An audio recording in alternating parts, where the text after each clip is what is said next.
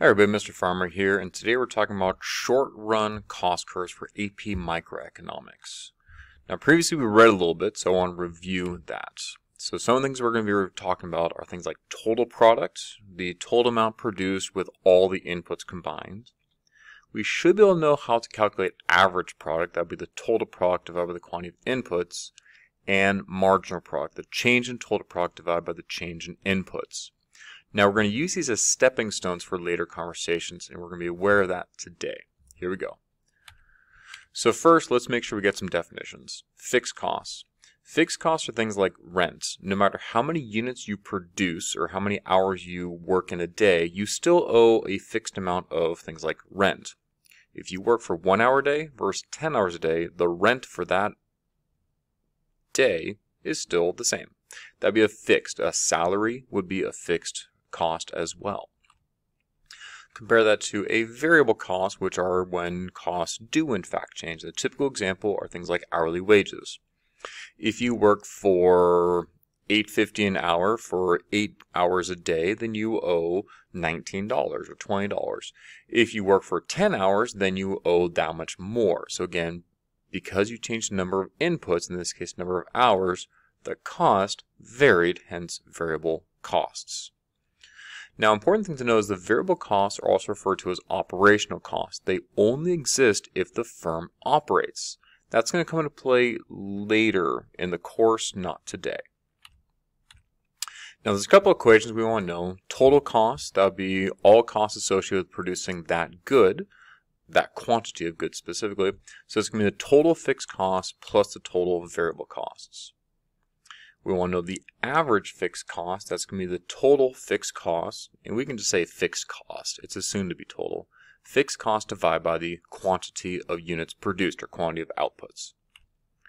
We also want to know the average variable cost. Now, we do want to use abbreviations. So average fixed cost would be AFC. Average variable cost would be AVC. Because we're actually going to be putting these as curves on the graph later. So we want to be able to not have to write out average variable cost every time. And so average variable is the total variable cost divided by, again, the quantity of outputs. There's more. Average total cost is the total cost divided by the quantity. Or, if the total fixed cost plus total variable cost equals the total cost, well, if I put that all over Q by the quantity, then my total fixed cost divided by my quantity, my average fixed cost, plus my total variable cost divided by the quantity, or my average variable cost, would then equal my average total cost. You can see my asterisk. This is going to become a very important equation. No, it's not a challenging equation, but it becomes important later when we talk about things like minimizing loss and shutdown scenarios. So the average fixed cost plus average variable cost equals the average total cost. And last is marginal cost. We've seen lots of marginal equations, so it's the same. Change in total cost divided by the change in the quantity. Okay, I want you to practice something. Try drawing a marginal product curve. The y-axis would be quantity of outputs, the x-axis would be quantity of inputs. Pause for a second, and then we're going to keep going. So hopefully yours looks about like this. It's an upside down check mark. Now it looks this way because of the law of diminishing returns. The first stage is the increasing returns. Again, this is in the short run. So say we're talking about short run costs. So we have fixed resources. We have 2 computers to use for our business. So the first 2 workers, they're really efficient with that. And when I hired the second worker, they even added more because they can do more. Then I keep going. I hire my third person, fourth person, and that's when I start to get to this second stage called diminishing or decreasing returns. I only have those 2 computers, so I hired the third person. Yeah, they can supervise, they can help out, but you just ran out of your fixed resource, in this case, the computer. So you start to hit that. And then last, you get to the negative returns. And a business should stop before this because you're literally getting negative use out of your employees or your inputs, so stop before them. So we don't do too much with a third stage because we should be done before that. Now I'm going to take this and do something with it. So let's take a little example. If that x-axis was number of workers, and if that was my only variable input, and I pay them $10 an hour, or per work, or whatever, think about this. What would happen to the cost to produce each additional unit that they produced? Well, let's see what happens. So I'm going to pay my first worker $10, and they produced about 3 units. I'm going to kind of do ballpark figures. So for $10, I got 3 units, which means each one of those units cost me about $3.33. So the marginal cost to produce those 3 units individually was $3.33, and so there's my little dot there. I hire my second worker. Again, we're in the increasing returns right now. We're in that first stage of production. And I pay them the same $10, and they produce about 4 additional units, a marginal product of 4. Which means each one of those units cost me an average additional cost of $2.50. I'm going to hire my third worker, and they actually produce the same amount. So it cost me about another $2.50 per unit to produce that. This is where it starts to get interesting.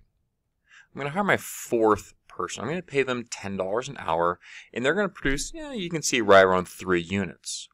So what's starting to happen is my costs are going to start to increase. Now, for the same $10, I get those 3 units. So it costs me about $3.50, $3.20. Again, it's kind of ballpark figures here. And then I say, you know what? I'm going to keep hiring because of whatever reason. I'm going to pay that next person $10. They produce 2 units from me.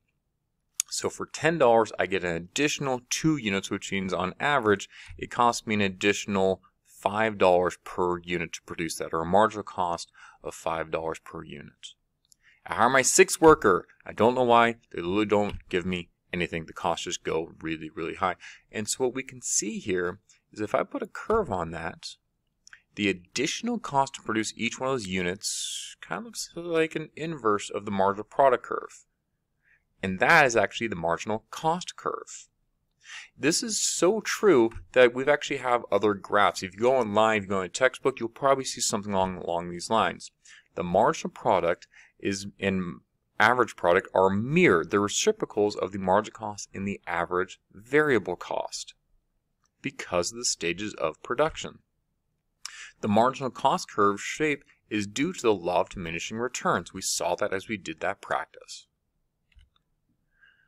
Mathematically, the marginal cost crosses the AVC and the ATC at their minimum points. We'll discuss that later, but that's going to be a reality of this. So again, we had all these equations going on, so if you didn't have them, make sure you get them down. But you might be given something along these lines.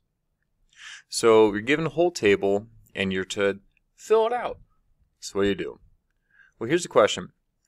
At the quantity of 0, the left-hand side, that's how many units you're producing, you have a total cost of $3. But you didn't produce anything. If you didn't produce anything, you have 0 operational cost, that variable cost curve. So how is it you still have a fixed a $3 total cost? Because you have a fixed cost of $3. And fixed costs never change. You can go and be like, yep, there's my fixed cost. Now, in order to find the variable cost, we do total cost minus fixed cost to get $5. 8 minus 3 is 5. 11 minus 3 is 8, and everything else. On the right-hand side, the first, or the quantity of 0 is all undivided. You're dividing by that, so don't worry about that. For the first unit marginal cost, we've seen this equation before. 8 minus 3, change in total cost, divided by the change in quantity, 1, you get 5. We've done a lot of this before. 11 minus 8, change in total cost divided by the change of quantity, and so forth. Average totals, I'm not too worried about these equations. 8 divided by 1, 11 total cost divided by 2, quantity, 550, and so forth, and so forth, and so forth. If you need a pause to double check your math, please go ahead and do that. Otherwise, here we go. What are some points of interest? 1, the average fixed cost continually decreases. Why? The total fixed cost never changes, and your quantity is continually increasing, so your average fixed cost will continually decrease. 2, the minimum average variable cost curve occurs where the marginal cost is equal to the average variable cost. Here, it actually happens between 2 different units, around units 6 and 7, somewhere in that range. If we had a graph, we could see exactly where it is, but it's going to be somewhere between those 2 units. you can see that would be potentially the minimum point. What else is of interest that we can grab from this? The minimum average total cost. This one's going to have a lot more importance later on. The minimum AVC does have significance, but not as much overall impact for us. So the minimum ATC still also occurs when the margin of cost equals the average total cost. And we see that happening at the 7th unit. 3, margin of cost equal to 3, average total cost. And yeah, if you go to the 6th unit, usually there's 2 units where the ATC is at its minimum. You can see at the 6th unit, it's also equal to 3. Mathematically though, margin cost equal to average total cost, it must be a minimum average total cost. This also means it's productively efficient. Productive efficiency is when the industry, or the firm specifically, is producing at the most efficient output in regards to both fixed and variable resources. How do you do that mathematically? Well, the minimum or the lowest average total cost, meaning both fixed and variable resources are talked about, occurs when you're at the minimum ATC. So that quantity of 7 will be the productive efficient. Last thing we can see is the average variable cost plus the average fixed cost equals the ATC. And you can see it just add up the right 3 columns. So 5 AVC plus 3 AFC equals 8 ATC. And maybe rounding aside, you'd see that that would be a true statement going forward. Graphically, here's what it'll look like. We have our margin cost curve, ATC, AVC. If you mapped all that data out, this is about what it'll look like. So minimum AVC occurs right here.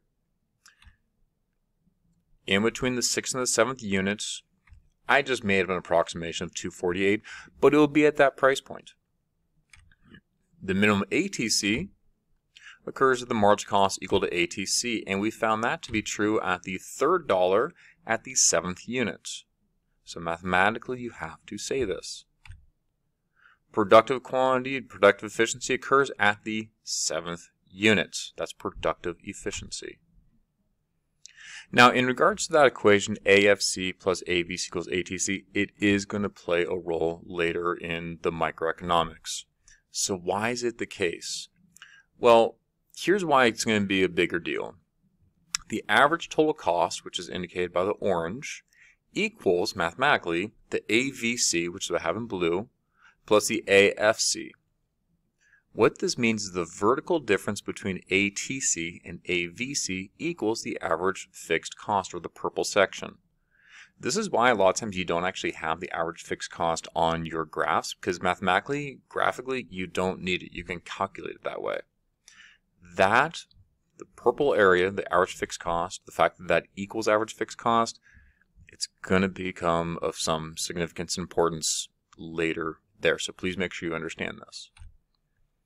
So again, the takeaway is there are 2 ways of looking at these cost curves. There's the data table, you see this on the right, and if you mapped all that out, you get the graph on the left. They say the same thing, just in 2 different versions. All right, until next time.